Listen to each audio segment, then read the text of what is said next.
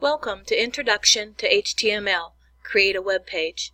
This tutorial features steps for authoring a simple web page using HTML. It includes how to create an HTML file using Notepad, add a title and content paragraph, insert a working hyperlink, and uploading an image. Your web page will be able to be viewed in a web browser such as this one, Firefox. To begin, open Notepad on your PC or TextEdit on a Mac. These are free text editors. If using a PC, Notepad is located with accessories.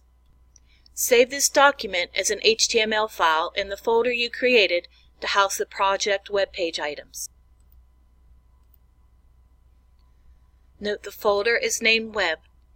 To save the file, name it index.html.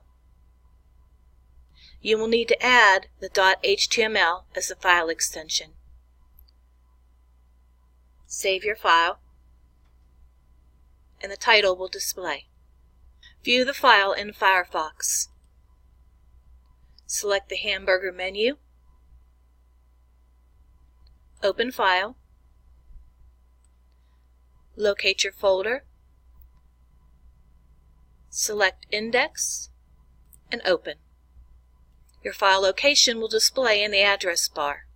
Right now the browser is empty because the file is empty. There is nothing to display. We'll begin building your web page. We will use tags to define elements, putting page building blocks in place. We'll start with the HTML tag pair. First the opening tag, next the closing tag. Next, the opening and closing header tags. Title tags will help identify your page. In the space between the title tags, enter the title of your page. To see changes, save the Notepad file. Then refresh your browser. Your page title now displays in the Browser tab. Insert the body tags. Similar to the body of any document, this area will contain what will become the visible page. Content is placed between the opening and closing tags. Begin adding content by creating a page header. Use header tags to define a text area on the page. Remember, the smaller the number, the larger the text. Save your file and refresh your browser.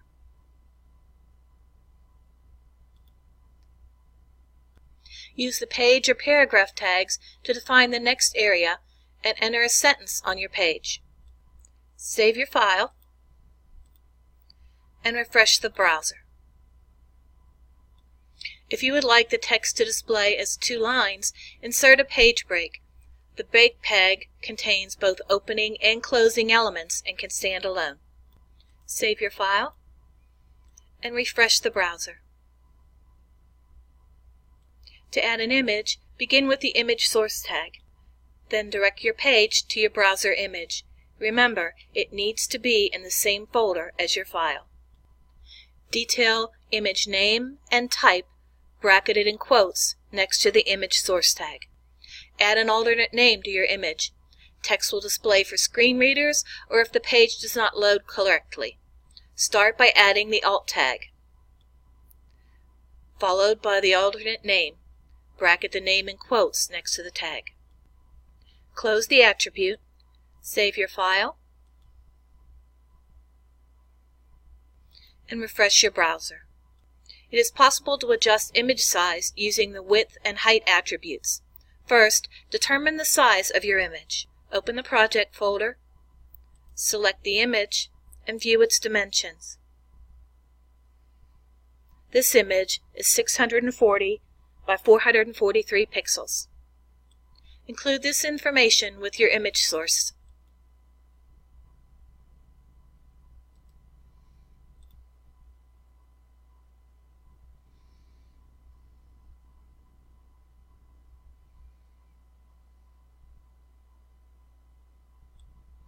By adjusting the width to 320 and the height to 221, the image will display half its original size. Save the file and refresh your browser. The last thing we're going to do is add an active link or hyperlink to the page. Locate a website of interest and copy the URL from the browser.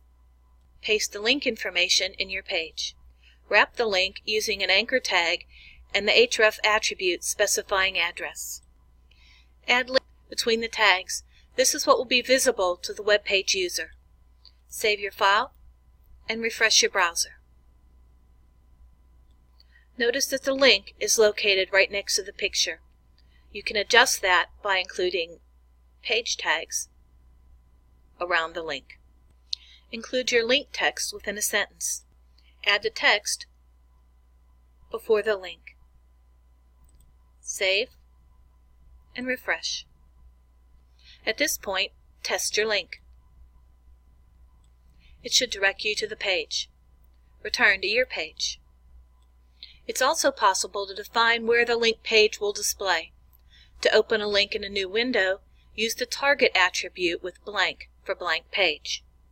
Include this with your link information. Save your file, refresh your page, and test the link. With HTML, it is possible to make this be understood by a web browser to look like this.